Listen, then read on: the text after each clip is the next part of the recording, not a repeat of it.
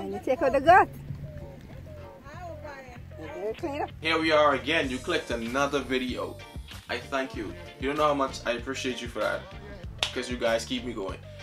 I hope you enjoyed Tuesday's video, because there's a lot more of those to come. I have a few subscribers that don't live here in the Bahamas, and they like to see what Bahamian life is like. So while I want to be funny and entertain you guys, I also feel like I have a duty to you know, show people what Bahamian lifestyle is all about. Furthermore, I went away, I shot these videos, and I was like, I can scrap these because they ain't funny, people won't be interested. But you know what? I'm gonna put them out there anyway, so please watch the whole video. If you can't watch the whole video, at least watch half. And then like it, and share it, and then encourage people to subscribe, okay? So, do what I ask y'all to do. Thanks. To the video. Alright, we just reached Andros, and we gotta hurry catch the ferry to Mango PRs. We can get leave, so we gotta go.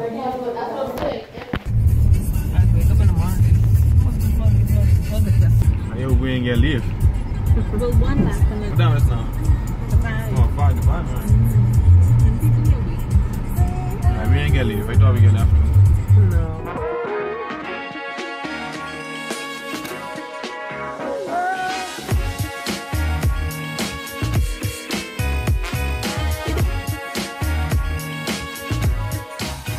Water here is literally 3 feet deep. You could jump out and start walking. That's how shallow it is. Really, really shallow seas. Bahamas, Baja, shallow, Mark, seas.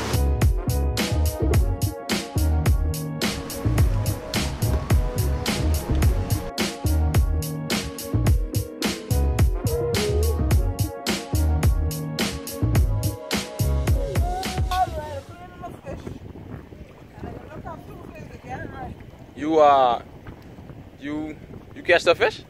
Yes, darling. I had them both out there. All right. But I have a little problem in the pull-up. Oh. So I had to come back in. We start back in. Oh, okay. I would like to see all skull bucket. Boy, look at, I was putting that down and they're saying, get her head on.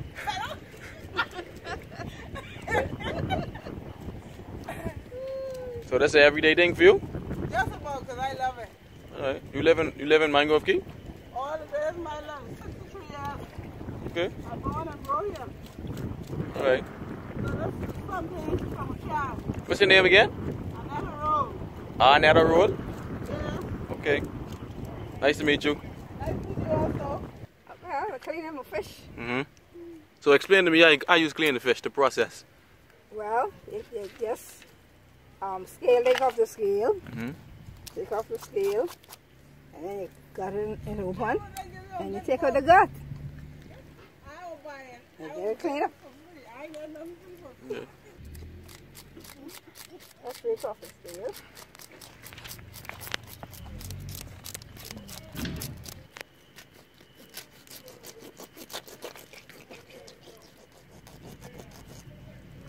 And take out the gut.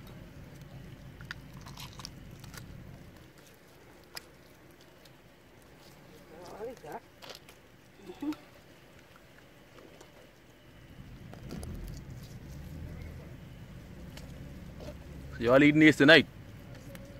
Yeah, you know these tonight, but you know, take season 1 or 2. Alright. Fry them. Ain't nothing like fresh fish now. Yeah, that's Fresh straight out the sea have a different flavor or not? right. Right. At least go and get them fresh. Off the fish. Anyway. Go and get them.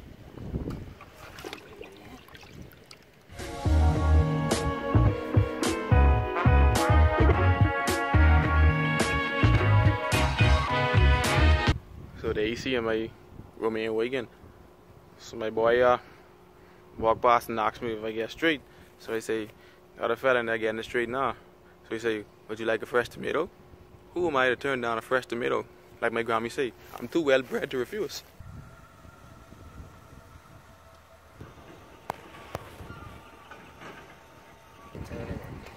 So suppose there wasn't no electricity and my to get a watermelon day. Huh? Don't be like that, man. Hey, that's a hard one. Thanks, bro. Yeah, no problem. The current was no, let's get watermelon.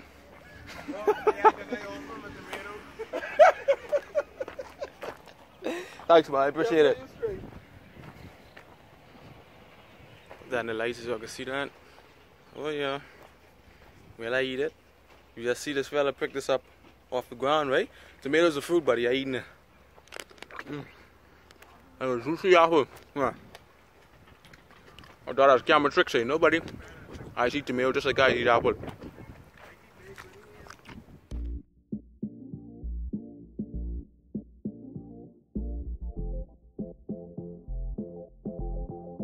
I tell you, these birds are so smart and intuitive. I've been there for the past 20 minutes up and down this little waterway, and it's like they know when you're in their habitat, and they just skillfully and instinctively move to the next side of the pond or go over there or fly over there. They wouldn't let you get close. So if you don't have a long lens to catch them, it ain't happening.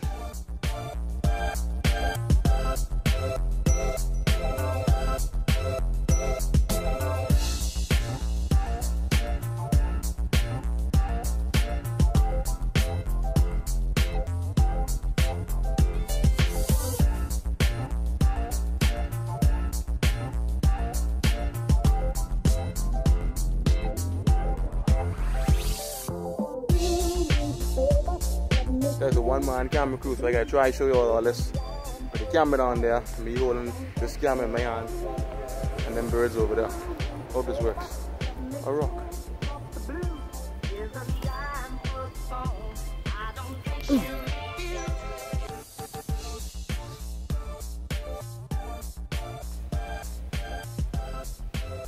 Some brave ass birds. Meanwhile, I get eaten alive by mosquitoes anyway. See the birds right there? I got the camera down there. I'm gonna try to scare them into flying over here. Because otherwise, damn it, leave me alone.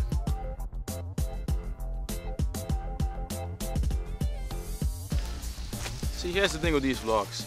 I never really know what I'm gonna do, what I'm gonna say. I just stumble upon a setting or a place.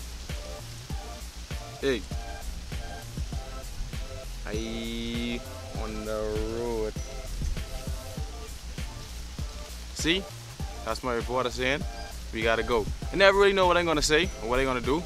I just stumble upon a place and I try to put a story together. So if this doesn't make sense, which I hope it will after I finish editing it, it does make sense. But just to give you a sense of setting, I'm in a coconut grove by the sea.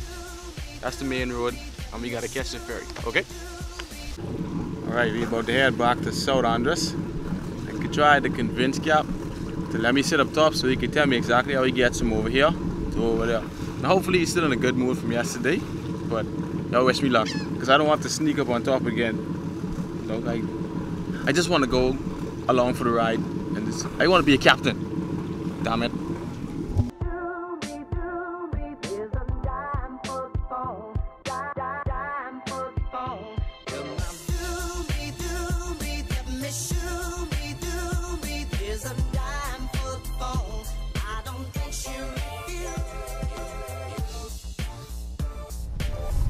Morning, Gap.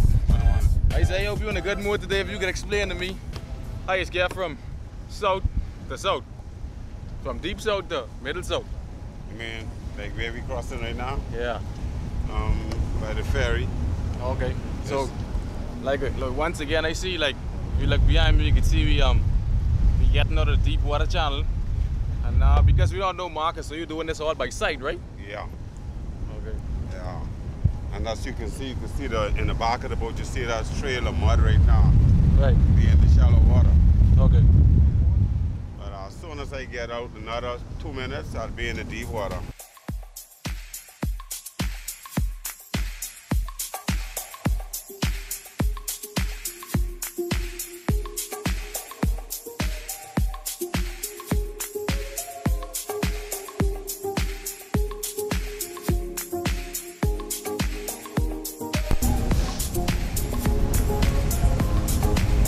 Dropping a coin just now kind of brings back a childhood memory. And I used to drop things a lot. My daddy used to always say, Well, you can't wake on no boat. All the supplies to be overboard. And then I used to be like, my daddy, you don't know what you're talking about. And then like shortly thereafter, I would drop something else again. And then he called me feeble. Hey boy, what happened to you, boy? You feeble? And I go upstairs and cry. And me say, and she'd be like, what you crying for, boy? And I'd be like, he called me feeble. Anyway, we approaching, this is Congo Town, right? Drake's Hill. Drake's Hill, we approaching Drake's Hill Camps Bay. That's the song, I like that. We approaching Drake's Hill. We just made the journey from Mangrove Key. So we went from all the way in the back there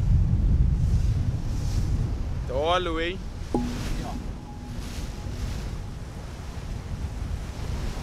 entering the harbor. 8 o'clock in the morning. Like a little 20-minute ride from Mangrove Key back to Drake's Hill. And we got more work to do, so it's time to go. As soon as we hit the ground, we rolling.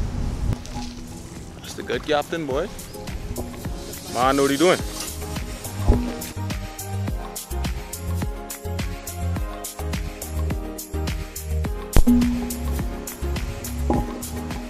Every time I come to Andros, I pass this little cove right. I know it's not really a cove, but it's like an inlet. I don't know what to call this, but it looks pretty cool to me. It's like it's a window to the sea.